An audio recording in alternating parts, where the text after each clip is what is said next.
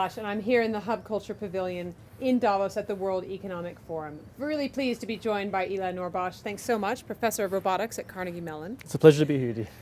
So, our mechanical robot overlords, are they coming?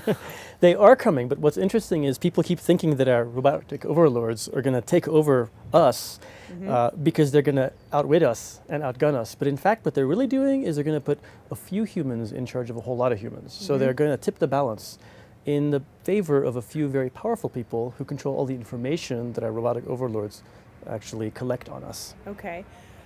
There's a lot of discussion about self-driving cars, about whether we lose our jobs to robots. When I interviewed Lucien Tarnowski, he was talking about the fact that technology actually takes away more jobs than it creates. Does that go along with what you think? Lucien is sadly exactly right. There was a fantastic article in Atlantic Monthly about a year ago talking about milling and machining jobs in central US on the eastern seaboard.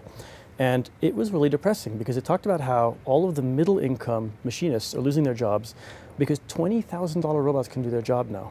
And they get paid more than $20,000 each year. That wavefront of how much robots can do for what price, it keeps getting worse. It keeps getting cheaper. And so every single year we have this constant march where robots can do more than they could do the year before and they can do it cheaper. And that makes more and more people basically not affordable.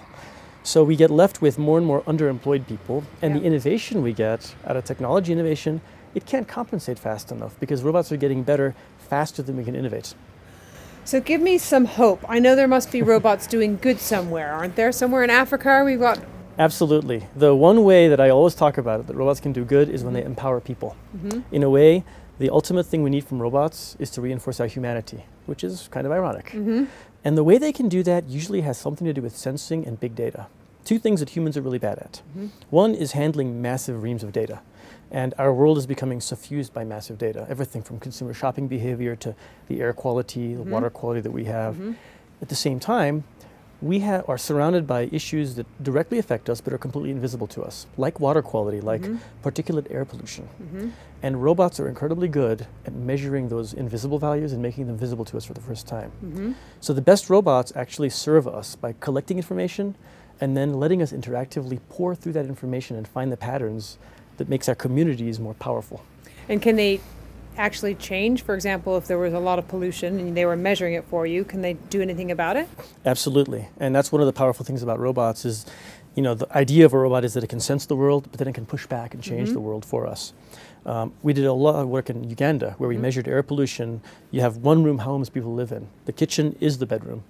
And the kid is stoking the fire and they're breathing this horrible smoke that's causing pulmonary disease, cardiovascular disease.